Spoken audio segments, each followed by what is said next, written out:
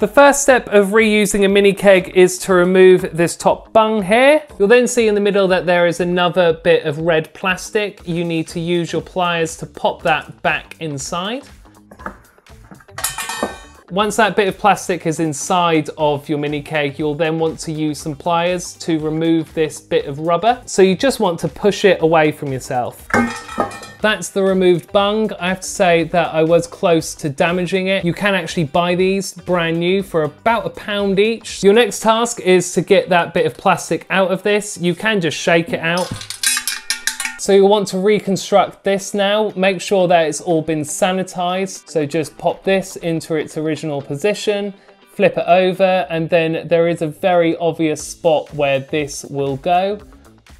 And then you should hear it click twice. Yeah. That is now ready to be reused.